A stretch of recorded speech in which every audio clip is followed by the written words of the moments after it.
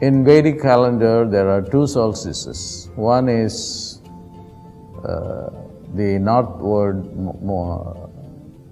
movement of the sun, and the other is the southward movement. The north movement starts somewhere in January. That's the most important one